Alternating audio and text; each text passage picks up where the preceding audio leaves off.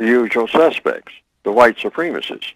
The white supremacists have to come up with ways of having people, their subjects, tame at all times, just like you tame animals, or you train animals to be tame when you're around, and to go crazy when you're not around, and turn on each other, like dog fights.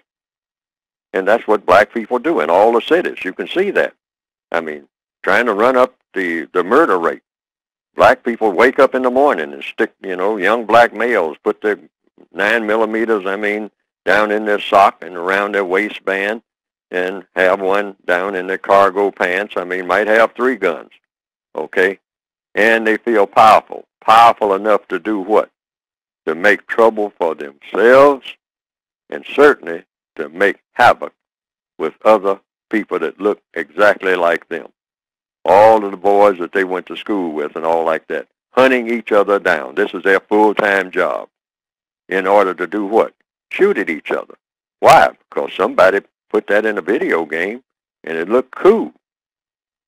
Not stopping to think, now is this the most constructive activity I can contribute to my 17 years of existence on this planet? My 34 years of existence on this planet? Is this all I can think about? Is there anything else anywhere on the planet or in the universe that I can think about that would make some kind of sense other than doing this? And then the females going around finger popping and chewing gum and looking wide-eyed and bumping into things, and then, well, hey, this is life, and this is what I choose to do, and this is the greatest thing that ever was or ever will be, is being a member of the Bad Girls Club.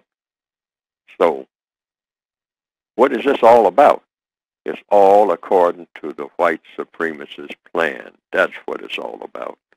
And it's supposed to be what? Falling under the category of what? Non-constructive activity. And then the white supremacists, who are not engaged in overall in constructive activity, because everything they do is just about dominating and mistreating people based on color. That's their whole reason for breathing. If black people look like they're getting to the place they don't much like cocaine, we'll come up with something else. We got about 15 dozen other items that we can feed them, and they're always looking for something new. Under the system of white supremacy, you can expect these things. These things are to be expected. Now, you can expect when they start out, to the extent that the white supremacist has anything to do with it. See, I can't say, according to the code, I cannot say that the Virginia or the North Carolina legislature and the people who are doing this by name, I can't name the people who are doing this and call them racist. I will say that if it has anything to do with non-white people that is detrimental, then whomever the racists are, even if they're on the moon, they are to blame if it is somehow detrimental.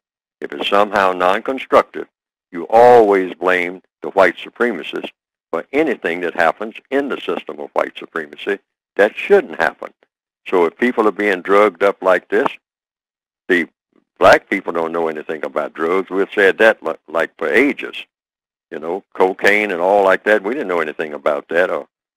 We didn't know how to use it in a detrimental way on a grand scale like the white supremacists have done. So if they have come up with new types of drugs, and they probably have hundreds of types and hundreds of different variations of detrimental drugs, which are just chemicals, by the way. They can mix and match them and whatnot in a laboratory and whatnot and say, let's go try this on the black people. Okay, well, let's try drug A, and then we'll try drug Q 5 years down the road. Now, when we try them out, we'll get them hooked on it. Then we will condemn them for being hooked on it, and then we'll tell them that they are unfit, antisocial, and therefore disqualified for the job. And then we'll go to the next stage saying that, you know what, since you're so drugged up and your children are so drugged up and everybody you know is so drugged up, you all come in next Thursday. And I'm not going to punish you because, after all, you are sick. But since you are a bunch of sick people and you're kind of worthless, really, because you're unreliable on account of these drugs that you have chosen to take, thinking that that will solve all your problems, and it just made a whole lot more problems. But you all come in, and I'll have mercy on you, and I'll just see to it that you don't have any offspring. So that'll be the next drug I'll give you. Come in, and all you dark-skinned people come in here and get sterilized, because you're not going to do anything but produce a whole bunch of worthless children. And that's already been proven. You yourself say that your children are worthless. You even express how much they're worthless by, if I turn my back as your master for 5 minutes, you start killing each other. That's all you know what to do with each other. You don't know how to do anything with each other but kill each other and call each other names all day. You're constantly searching for newer and better names to call each other. You want to fight on the buses. You want to fight on the streets. So I'm just going to sterilize a bunch of you. Wow. And I'll be doing you a favor.